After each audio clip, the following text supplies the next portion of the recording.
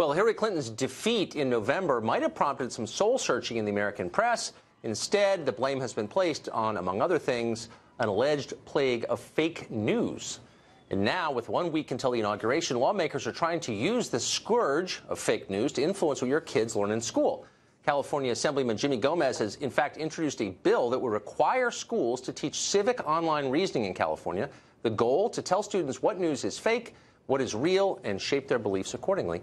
Assemblyman Gomez joins us now. Assemblyman, thanks a lot for coming on. Thank you, Tucker. So you have written this piece of legislation that commands, if passed, will command the schools to do this, to teach, quote, the ability to judge the credibility and quality of the information found on Internet websites, including social media. How exactly will they do that? Tell fake from real. So, Tucker, my bill, AB 155, the Fake News Act of 2017, directs the Instructional Quality Commission to develop a curriculum with experts in education on civic online curriculum, civic online reasoning, and how to include that into different courses: civics, history, mathematics, and science.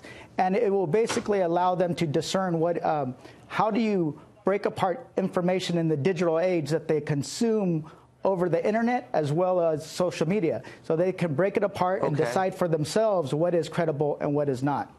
But how will they do that?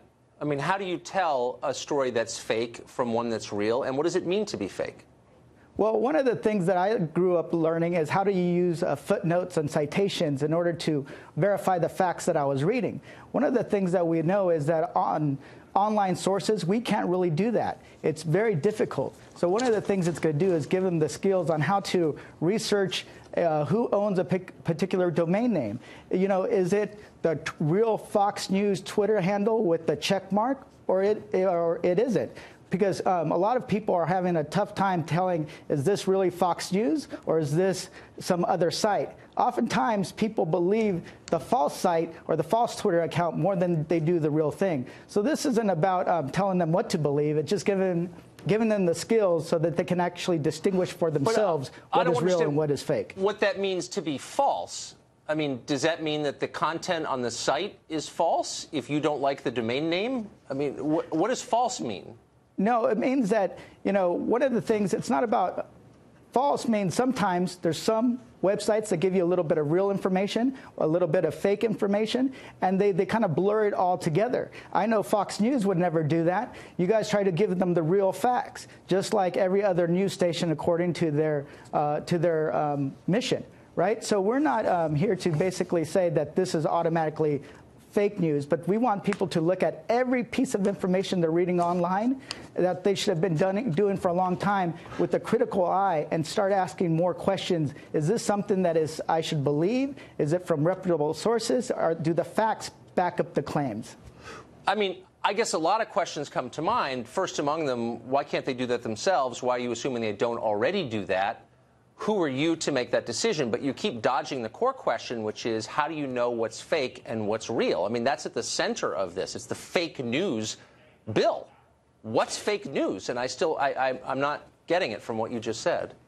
Well, there's... for example, BuzzFeed, which is a big website, billion-dollar website, just released a 35-page dossier purportedly on Donald Trump, purportedly from Russia. Is that fake or real, in your judgment?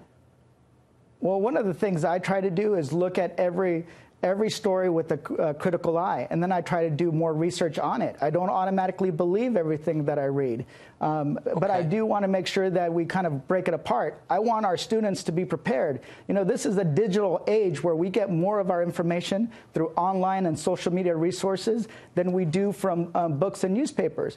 In the past, we even had to question books and newspapers, but for some reason, we're in an age where people think just because they read it online, they believe it's real. And that is a big problem, because if we can't agree on... May I stop you there? How do you know that people believe what... I mean, you seem to have a pretty low opinion of the intelligence of your constituents.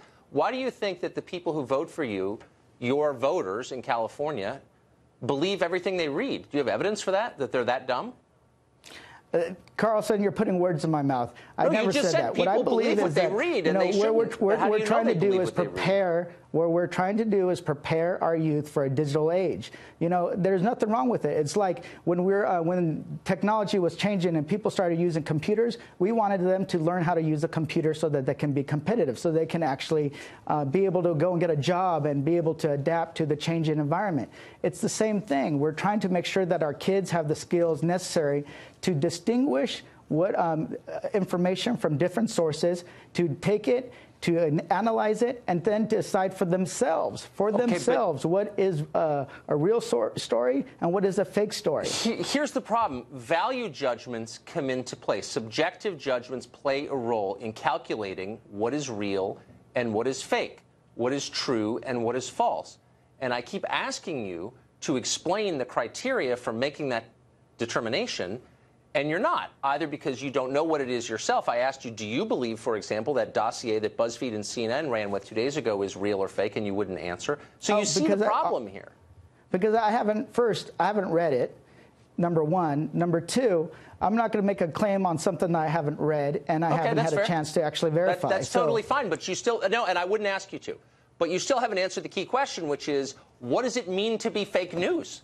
I mean, your bill is called the Fake News Bill, and I'm worried because you have power. You're a politician, and you're telling me that some news should be disregarded. Why wouldn't that make me nervous?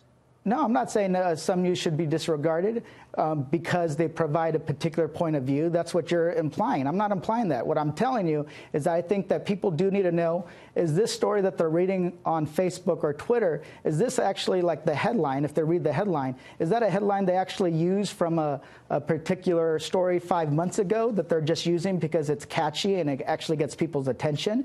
Is it actually the fact that they're saying that Tucker Carlson went to school in Alabama, which I don't know if he did? Is that real? So is that something they should actually be able to verify? So I guess my point would be that people under 18 are probably a little more sophisticated about digital media than either you or I is. Here's what they don't know enough about: math.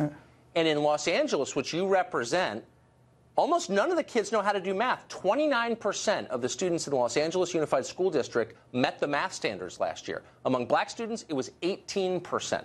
So why would you be spending any time on fake news, which you can't even define, when only 18% of your African-American students can do math up to standards? Shouldn't you be more worried about that, or no? Tucker, what we try to do is make sure that we provide the curriculum that the school districts want to employ. So we're not mandating that under my bill, AB 155, that they have to incorporate the civic online reasoning.